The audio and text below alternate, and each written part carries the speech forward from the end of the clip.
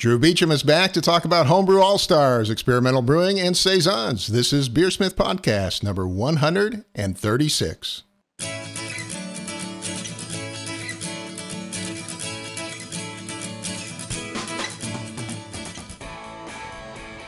This is BeerSmith Podcast number 136, and it's late October 2016. Drew Beechum joins me to talk about Homebrew All Stars, experimental brewing, as well as saisons. Thank you to this week's sponsors, Craft Beer and Brewing Magazine. They're running an amazing deal right now, only $19.99 for a full year-long subscription, or $17.99 for the digital edition. Every issue of Craft Beer and Brewing Magazine is packed with articles for homebrewers and beer lovers. And you read my new column called Ask the Experts. Take advantage of the special deal now at beerandbrewing.com. Again, that's beerandbrewing.com. And also the world-class line of brewing equipment from Blickman Engineering. John Blickman has his first ever holiday giveaway where you can win a complete Brew Easy brewing system, Quick Carb Instant Carburetor, Hellfire Burner, or Brew Vision Controller.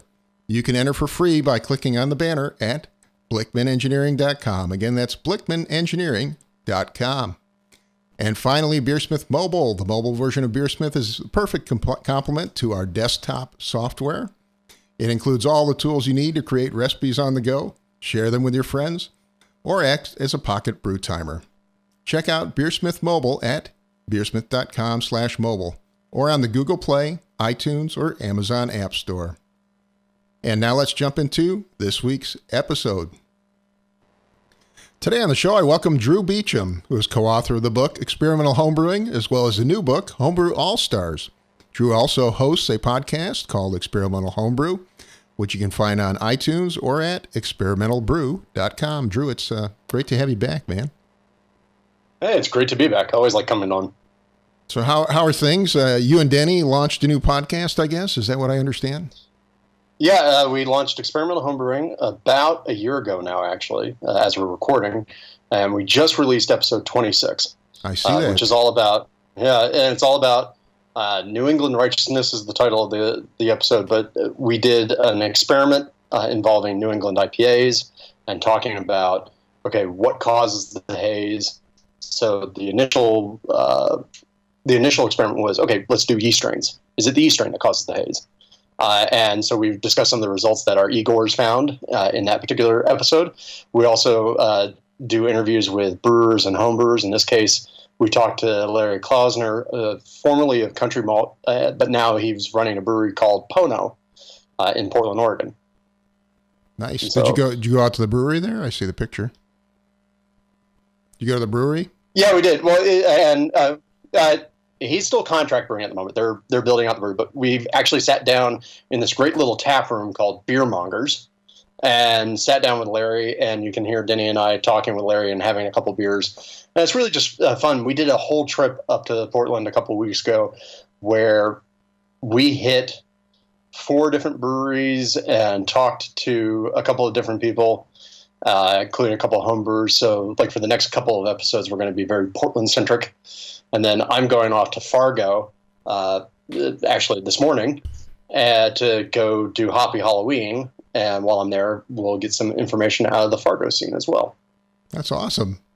Well, you're having fun. So you're doing is it a rowing podcast, or are you doing the same thing? Kind of. Yeah, kind of. It's the idea behind experimental brewing is we kind of said that we wanted to be the car talk of homebrew radio, right? And so Denny and I are click and clack surrogates in this particular case. And we do a combination of science. So we do experiments we have a group of listeners who we call the Igors, or Independent Group of Researchers. And they actually do the experiments for us. And we design these experiments. So we did some stuff on saison stall. We've done stuff on olive oil versus aeration. A couple of different topics just to get people to start thinking about it. And what we'll do is we'll present an idea for an experiment in one episode, and we'll come back to it a couple of episodes later with the results that our Igors have actually found. And while we're doing that, we also talk about what's going on in the homebrew world. We go and we visit with breweries. We do a segment that we call the Unknown All Stars, where we go and we find people who are really great homebrewers who may only be known locally. and aren't necessarily so full of themselves that they feel a need to have podcasts and books and everything else to promote their image. And we put them out there to say, okay, what lesson can we learn from you? We answer people's questions, and we also talk about a little bit something other than beer, because after all, we all have obsessions that aren't just beer related, I hope. Mm-hmm. I had the folks on from Brewlosophy a few episodes back, and they're doing some great experiments as well. Have you talked with them at all?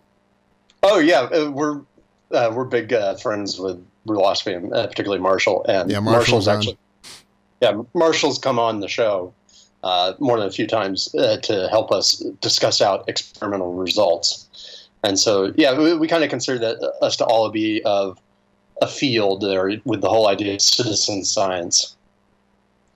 And because really what Marshall's doing, what a couple of other folks are doing, what we're doing, it's all about trying to take back the notion of what works particularly well for homebrewers as opposed to brewers.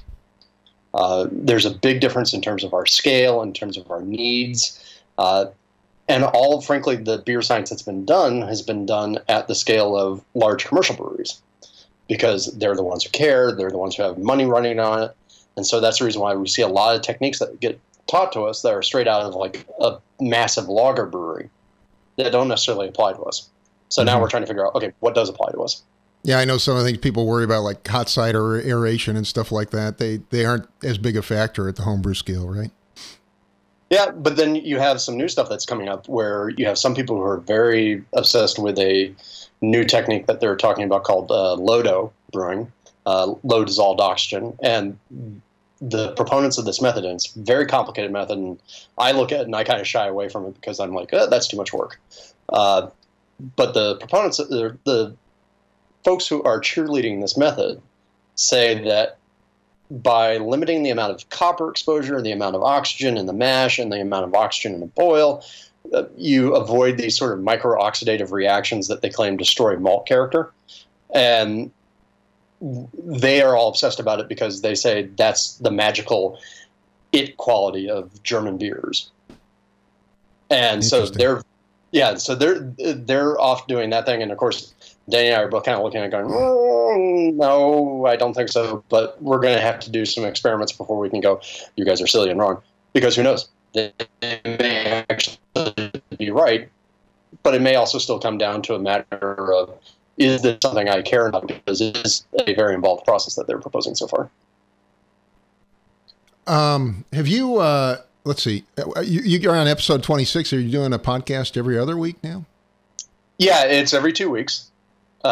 We've stuck to that schedule so far. I think I horrified Denny because Denny originally, I think, was thinking that we were doing 2 a month. Mm-hmm. And I'm like, no, we're doing it every 2 weeks. And I told him that one time when he thought, I have a break. I don't have to edit. And then I crushed his dreams. Well, I'm sure he appreciates that. Well, yeah, and I'm sure his wife does too. But I refer to the podcast as basically my way of keeping Denny from regressing while he's retired. Yeah. Yeah, he was telling me about the complicated process he goes through to try and sync the audio and everything, because I guess he has kind of a poor internet connection or something. Yeah, well, that's what happens when you live in the middle of the woods of Oregon. Mm-hmm. So, you would have laughed to seen us doing our field recordings, because we're running a couple of field recorders to get more than just the two of us. And we're sitting there doing the old-fashioned hand clap audio sync. Well, that works great, actually. That's a good way to do it. I know it's perfect, but yeah, I mean, hey, he's got 50 years of experience doing the audio thing, so I'm not going to argue with him about it. Yeah. Well, I wanted to talk also about your book. You have a new book out called Homebrew All Stars. I think I haven't had you on in a while. You were on back in, let's see, it was episode number 103 was actually the last time you were on, which was almost a year and a half ago. And since then, you've written a new book. So maybe you could tell me a little bit about that. Yeah. So Homebrew All Stars, the idea was born out of the fact that Denny and I both credit a lot of other people for how much we know about brewing. And brewing, in a lot of ways, is one of those skills that's best transmitted by doing.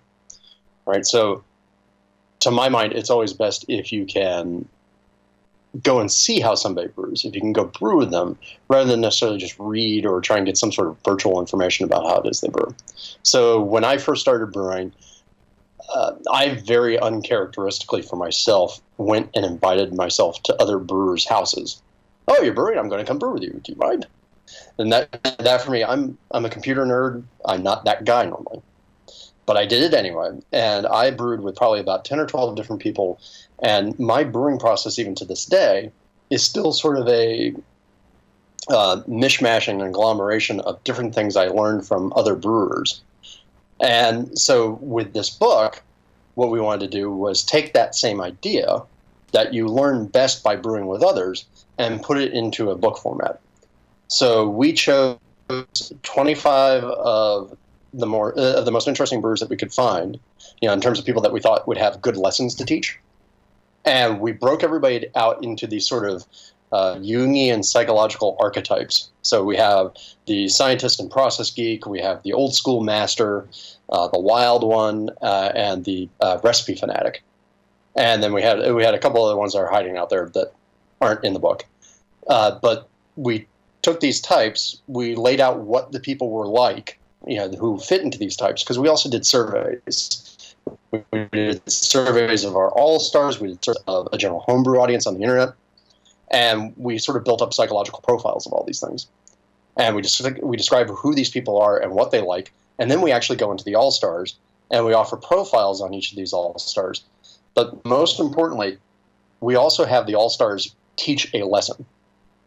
So you get to learn, for instance, from Mike McDowell, you learn about his water salt methods, the fact that he has basically a few generic water profiles that he uses, so he's not trying to overcomplicate the water thing.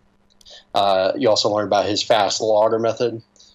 We had Nathan Smith talking about hops. We had Lars Gerschall, Lars Marius Gerschall from Scandinavia. I think he's Norwegian. Now, of course, I'm drawing a blank. But this happens. Old age. But he is the Alan Lomax of beer up in that neck of the woods. And he's been running around both in Scandinavia and Norway and in Lithuania doing research on traditional farmhouse ale styles and collecting the yeast cultures and how people do their beer. And so he walks through all that in his profile. And it's just really, really cool. It's stuff you would never learn otherwise. That's awesome. So how'd you go about interviewing all these people? Because they're spread out, obviously, all over the country, in some cases all over the world.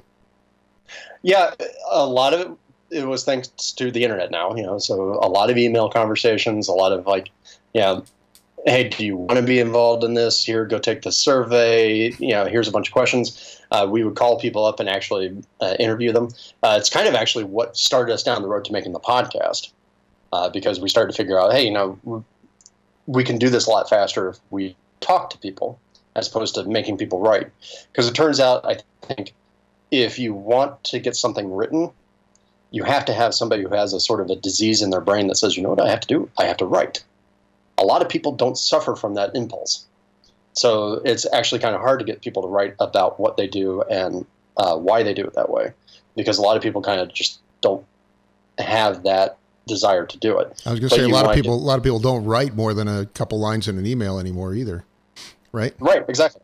Yeah, I mean, we're not in a letter writing culture anymore, so that's kind of gone bye-bye. And so we did some phone interviews, but it was kind of herding cats.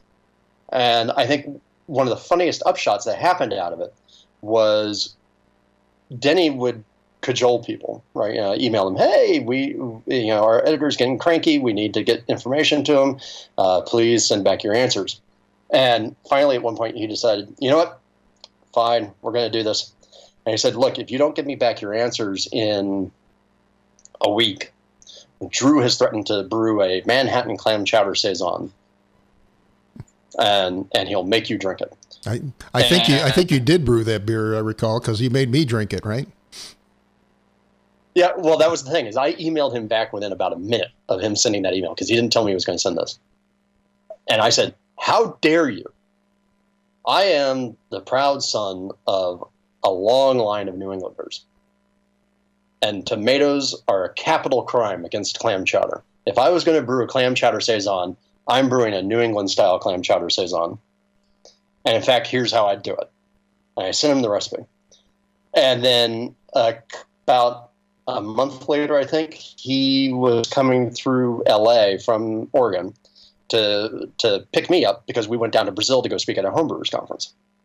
And while he was there, he had a layover of a day. And so I grabbed him and I grabbed John Palmer, and we brewed the New England Clam Chowder Saison at my house. And then we brought it to the San Diego Homebrewers Conference. Which is where I had it. It was quite good, actually.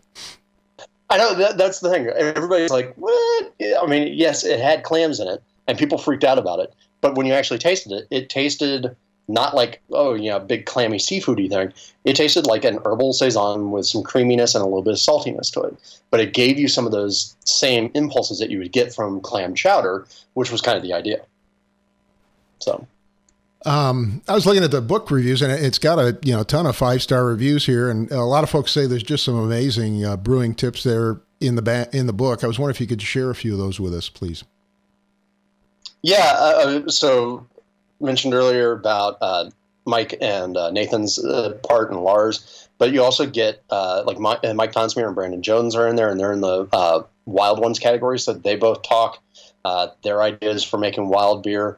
You have Mike Karnowski, who is a professional brewer in Asheville, who is now responsible, I believe his new brewery is Zebulon Artisan Ales. Mm-hmm. And he's talking about how to start a barrel program. You have Roxanne Westendorf, who is the chairperson of the AHA's governing committee. And she talks about how to be culinarily inspired to make your beers. How to take things that you do in the kitchen and figure out how to apply them into the brewery. And then you have Amanda Burkemper out of Kansas City, who is big in the BJCP, and she's got a lot of great experience doing competitions, both on both sides, both on entering and on organizing. And she talks about that in the book. So there's a lot of different things that you can pick up. It's just like, and we didn't really have to poke and guide people very, very much. We just said, hey, what's one thing that if I brewed with you, you'd want me to know? And without any questions or real sort of, oh, no, that's a terrible idea, people came up with some really great and wonderful things. The only guidance that we gave them was, look, here's a tip of things that we're going to tell people. These are your all-star tips. These are the things that everybody will tell you as an all-star. Yeast health, fermentation, temperature control, sanitation, that. So don't worry about those lessons. If I'm going to learn something unique from you, what is it going to be? And that's what we got. And so what were some of those surprises? Can you share just a few? Off the top in terms of what did some of the people come up with? I think the funniest one was, so we have one of the archetypes that we have in the book is old school masters. And the old school masters that's the person for whom the Reinheitsgebot is holy law, right? Beer shall have the best beer in the world only has barley, yeast, water, and hops, and nothing else, and all that's weird. And so one of the people in the old school masters category, and he tested out as an old school master. We said, okay, in addition to giving us a lesson, we also want you to give us a couple of uniquely you recipes, like recipes that you're really proud of that you think express, some characteristics of you as a brewer. And so one of the old school masters was Joe Formanek, out of Chicago, who's won, I think he's a 2-time Ninkasi winner. Mm-hmm. And he does a whole bunch of beer stuff, and he's just really a wonderful guy. Oh, and he won the long shot competition for Sam Adams. So the man's got some creds. And he's in there, and old school master, he's talking about, I really like Helles and Pilsner and all these sorts of things. And then his recipes and his lesson are all about how to use bananas in beer. How did he get it started with bananas, I guess? If I remember correctly, and it's been a while since I went through my notes on it, but he got fascinated with the whole East African tradition of banana beers. And so if the East Africans can put bananas in beers and they're good, then why not try it in our own way? So one of the recipes that is in there is a banana imperial stout that he swears to all things is a fantastic beer. Interesting. You ought to hook him up with Randy Mosher. Randy Mosher brewed Big Banana beer, I think, at Five Rabbit Brewery. Usually, I can't remember, it was roasted bananas or something like that. Yeah, I mean, well, you got to figure they're both in Chicago. I have to imagine they're the same. So, well, one of the themes of the book is clearly that there's no single path to good beer. What were some of the surprises that you and Denny found when you started interviewing people and talking about, their path? With a lot of the All Stars, we saw some, very kind of consistent information, right? Because we're all learning the same way. I think where we actually got the most interesting information was out of the surveys that we did. We got, I'm trying to remember, I think we got somewhere in the neighborhood of about 1,000 responses from homebrewers across the globe about what they did. And what was the best way to brew? How did you brew? What's your process? And I mean, what was hysterical for me to see was we'd ask people, so what do you think is absolutely the most important thing about brewing? And what do you think is the least important thing? Like, what thing do you think people pay way too much attention to? Like, for instance, I was expecting we'd get a lot of answers like HSA, right? Mm-hmm. Because that's the big one, right? That's the classic. Yeah. Oh, don't worry about that. But what really cracked me up was to see the number of times that I see responses between those two questions that's exactly the same thing. Like, oh, the most important thing you can do is your yeast health. The least important thing that you can do is your yeast health, right? Oh, you've got to really obsess about cell counts. Don't worry about cell counts. Your water is the most important thing. Your water is not the most important thing. So it's become very, very, very clear. And I think you see this as well with the experiments from Brewlosophy and the experiments from us and others, where, malt wants to become beer. Yeah. And really, for some new projects that I'm working on with Denny, I sort of developed a new motto, which is fermentation is entropy captured. So there's a lot of ways to capture entropy, and it seems like there's a lot of ways to get from chaos to goodness. And really what it is about is finding that path that carves out best for you and produces the beer that you like. Now, you decided to also include recipes from each of the brewers. Did you find any common ground there, or was it people all over the place again? No, people were all over the place. Although I will say, I do think there's one good trend that I saw, which is for most of the brewers that we had recipes from, the recipes themselves were not super complex, right? So we weren't seeing like the IPA with 50,000 hop additions and 7 malts, right? So there was a lot of, I would say probably the most consistent thing that you saw is a lot of focus. But we still saw things like where even with the old school masters, where I would suspect that these are people who are dedicated to the idea of sort of that good ingredient, right? The locality type thing, where we saw a lot of people who were going, oh, I just use domestic two-row. I don't use a Pilsner malt, or I don't use a German malt. But yeah, I think that probably the best thing I saw was people choosing to be much more focused and simple. There's a great sour beer recipe in the book. I think it's from Brandon Jones, and it's literally Pilsner and dark sugar. That sounds pretty good to me. And he gets just incredible complexity out of it. So that's like somebody sent me a cider recipe the other day. Said it was absolutely fantastic, and it was basically cheap cider and brown sugar. That was it. Yeah, and I mean, chaptalized apple juice, which is what that is so fundamental to cider making that it's not even funny. I mean, it's winemaking too. Yeah. And if you really stop and you think about it, it hasn't been that long in the history of brewing and everything else that we've had that we've had all of these sorts of crazy, goofy ingredients that people can throw into the kettle. So there is a certain sort of historiosity to stripped down recipes. Well, I mean, this comes back to the theme that you and I have talked about, I think, quite a bit in some of the podcasts we've done already, which is just simplicity, right? Mm-hmm. Yeah, and I'm a huge proponent of it, which, of course, given the fact that I'm the guy who goes and makes clam chowder saison, might be a little bit of odds, but whatever. I think, what was it, Whitman, Walt Whitman, I quote this in one of our talks, he says, I am large, I contain multitudes. Well, have you done any interesting brews lately? Have you been doing anything new? I know we talked quite a bit about saisons in the past and so on. Yeah, I'm still working my way through the saison project that can be found at maltosefalcons.com, where I'm attempting to brew the exact same recipe with every saison strain I can find. The problem is every time I think I'm getting close to finishing, about 5 more yeast companies pop up and offer about another 3 yeast strains.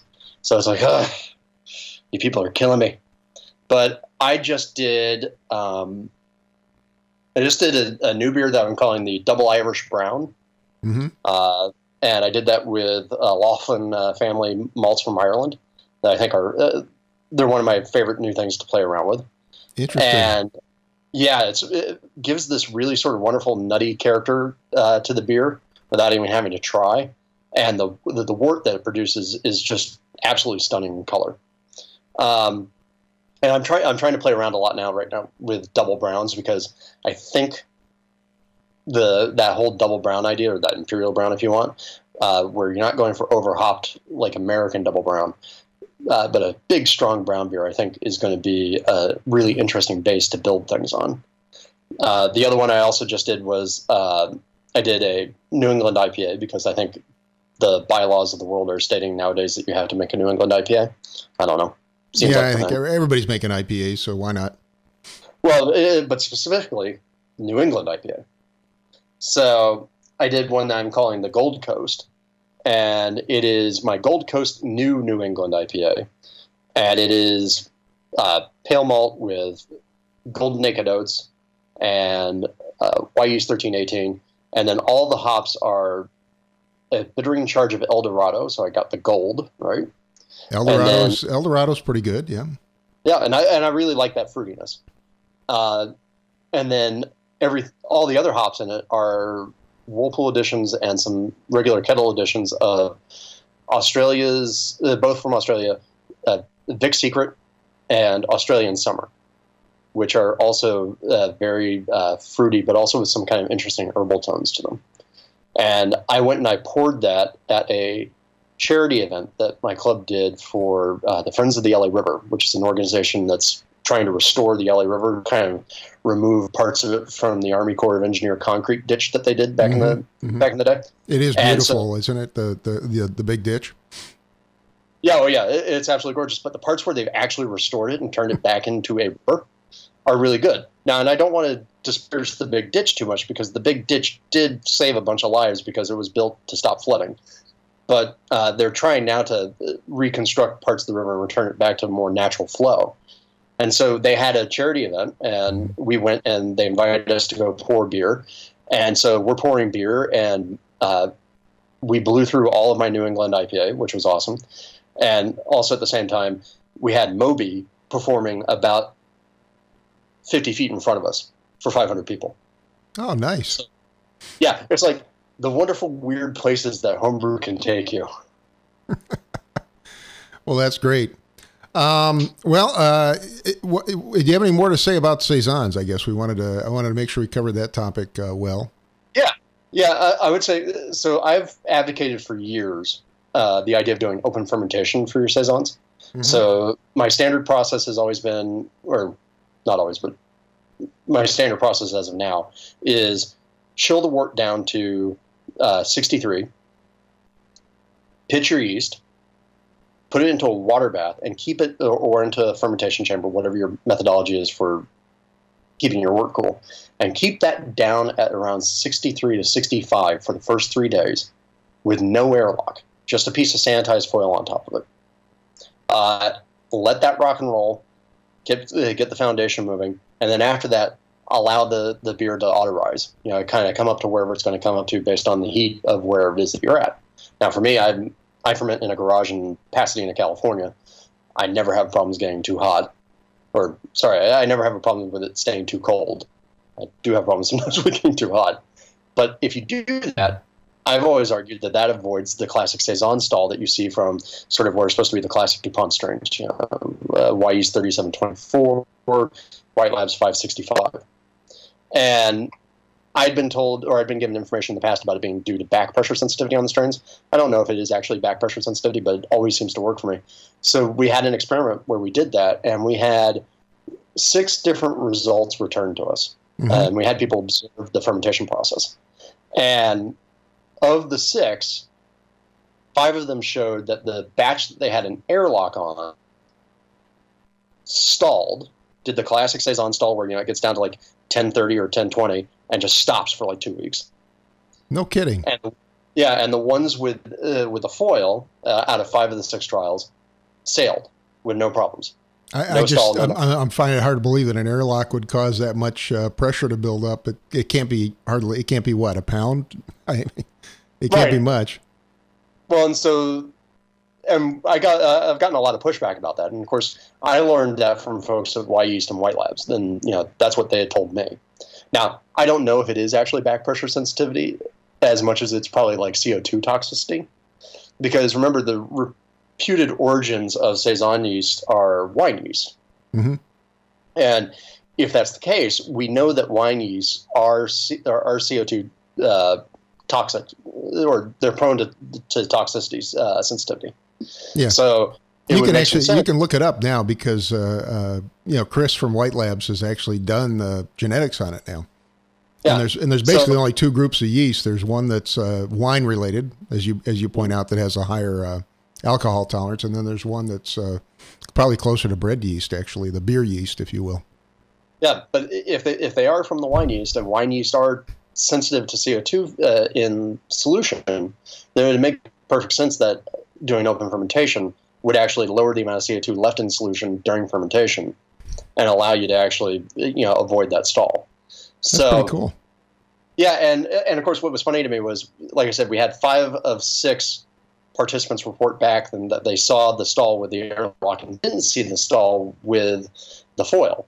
The one participant who didn't see the result was Marshall from Brewosity. So, of course. like, oh, you're killing me, man. You're killing me.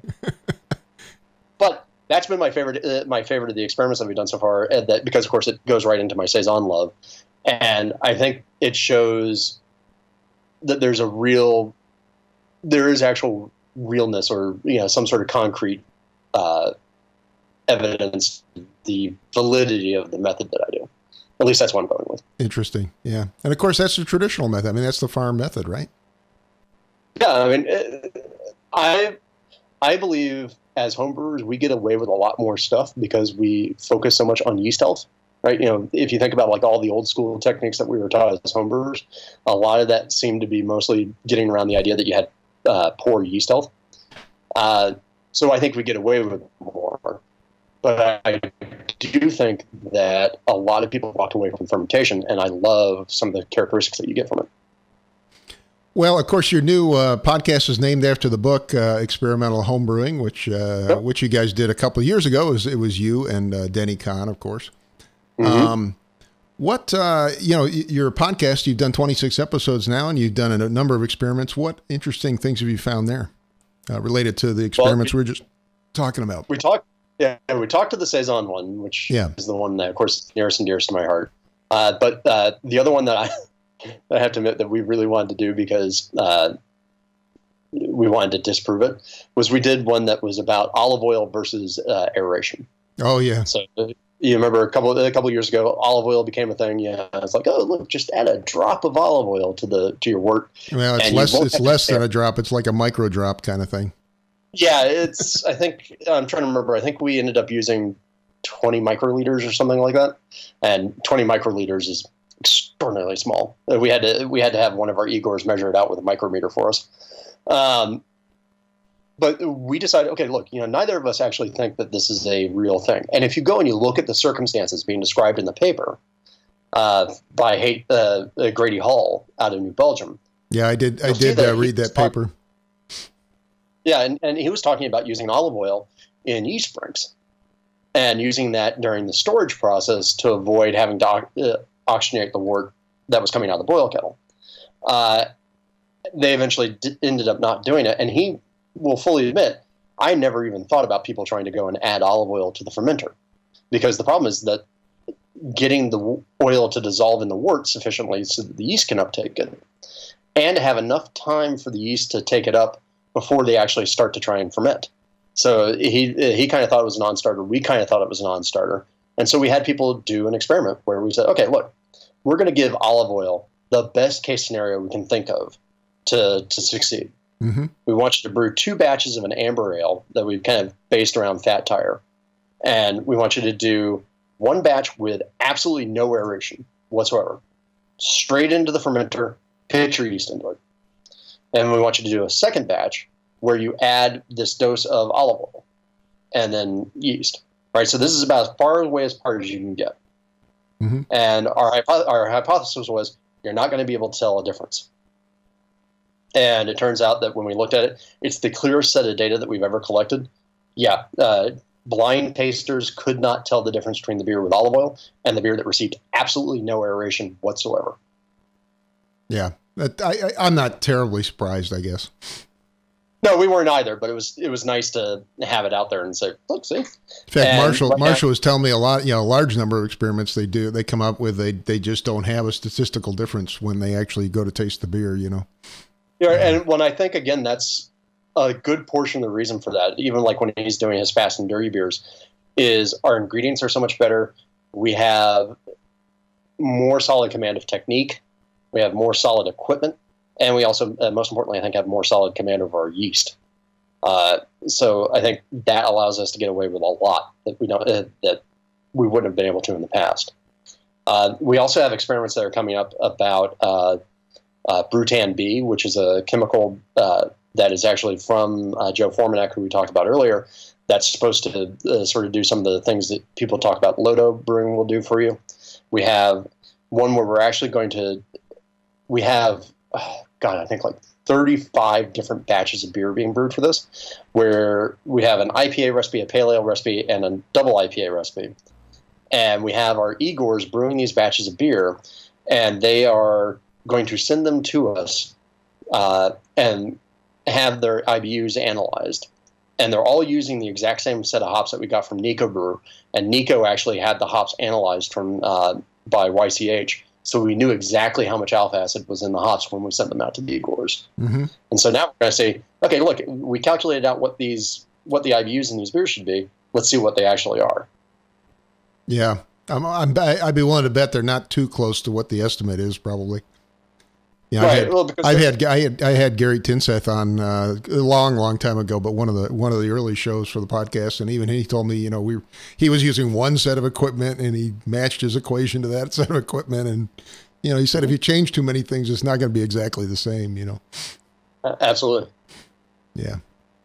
Well, we got time maybe for one more experiment. So if you want to describe maybe one more result from the last year, and then we'll close it out. Sure. And I think the other one that we did that wouldn't have been too surprising to people was the very first one that we did. I'm sorry, I'm going to take it back. I think it's going to be a little surprising to people. We did a yeast comparison between White Yeast 1056 and White Labs 001. And we had our Igors go and basically brew the exact same beer. And they did my Magnum Blonde, which is about as plain of a beer as you can get. And had them go through and pitch one with White Yeast 1056, one with 001, and let's see what sort of results we got. And so whenever you talk about p-values, you always talk about, all right, if there's a possibility of significance to the change in a triangle test, then you want to see that your p-value comes in at a threshold of 0.05 if you're going to be really, really rigorous about it. Okay. All right. And what we did when we combined everything together was we had, let me see, 7 different experimenters return results on that.